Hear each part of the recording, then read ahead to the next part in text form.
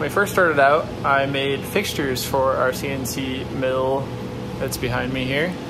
Far less knowledgeable, and this is just 6061 aluminum. It worked great actually for quite a long time, but after so many different, tightenings over time, this all will tear out. So we've helicoiled down in there. You put a steel coil down inside. That's also starting to pull out now. So we're gonna put in the next level, which is an insert version. So we've got to take all these out and then drill it and improve it. We also got some other little upgrades too that I'll show you.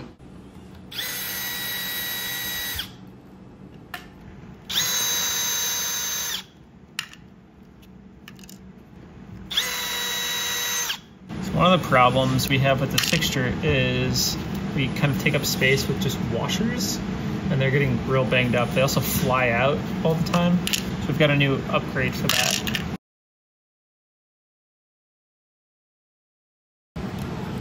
Okay, we got all the fixture clamps off, and so you can kind of see this one's definitely pulling out pretty good there. That's what we gotta get out, those helicoils, which worked okay, but they're just not working anymore.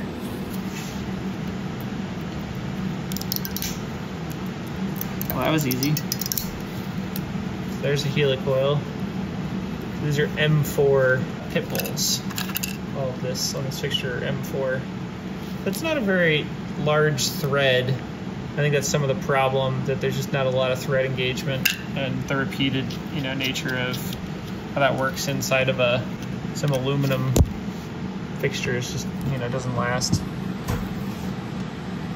I don't think there's anything wrong with the aluminum necessarily. It's just needs to be upgraded. So I didn't get any video of removing the helicoils, but I did end up using this helicoil removal tool, and it frankly sucks, and I'm sure there's something better out there, but you whack the end of it where it's blunt and use the pointy end and then twist to remove, and it kind of messes up the whole area and sometimes gets them out. Not great, but it did work somewhat.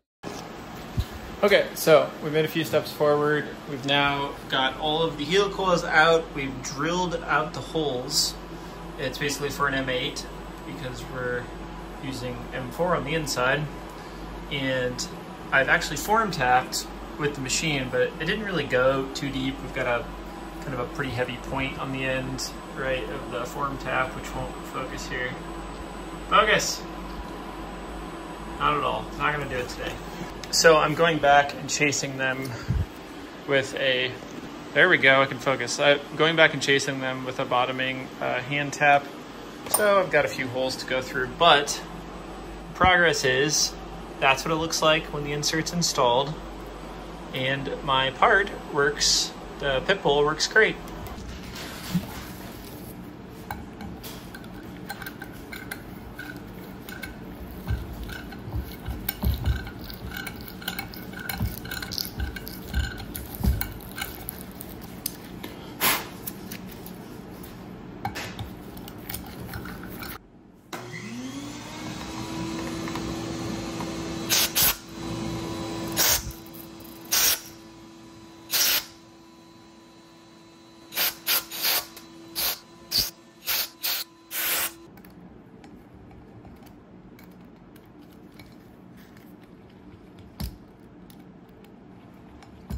Now, got this little install tool.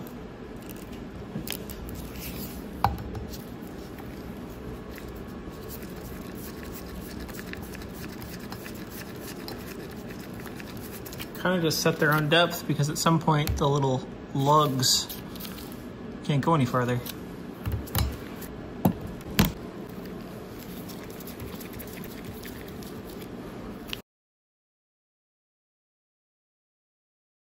Now that we're putting the pit bulls back in, this is a pit bull, a little bit shaved on top, but there's a little bit too much to make this flexible enough. When you put it down and in, kind of want to put a spacer sometimes behind it and potentially sometimes below it. So we had these little washer things bent up for us, so they're laser cut and then bent, and so they can actually be bent over another time if they need to be. But you drop that in. It's So we used to use a washer underneath and a washer behind that was cut. They'd always blow around, so. Now, kind of got a 2-in-1 where they don't twist. They've got the backup, got piece underneath.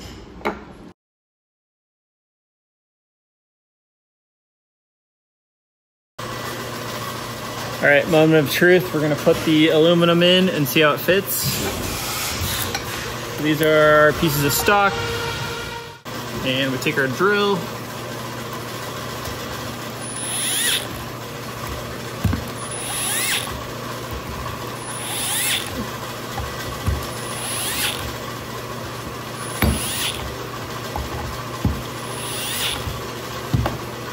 And torque wrench. Let's do a couple of these. So we need this height to be under 360. Ooh, that's pretty good. Got a lot of space to spare. So that means we won't hit it with our end mill when we're cutting our part out. So this worked amazing. That's what it looks like. I'll get the other one in here and show you. All right, so we got op 1, op 2, and then once they're done, they look like this. And you can see the pattern on the fixture. We need to line up the holes that way. There's the other one. So they're the same part. Sometimes we run 2 separate parts at the same time. So this is a 1-and-done fixture. If I tighten all these Uniforce clamps, we've got op 1, op 2, and we run the whole thing at once. 1-and-done fixture. We get 2 parts finished every time we run it. So pretty cool.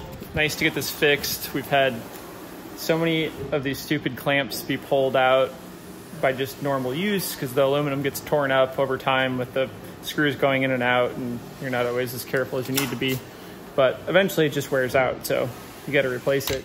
There's a little insert kit. I'll put a link to it, but it worked pretty good. We didn't need either of these 2 things really because we had those in the machine already, because that's what we make with. We have M8 holes in these parts, which is kind of ironic. The inserts, we'll see how they work, but we just had so many pull out over time because we've used this fixture so much that needed it to be replaced, and we made some upgrades in the process. So hope that was interesting and maybe helpful. I don't know. See you on the next one.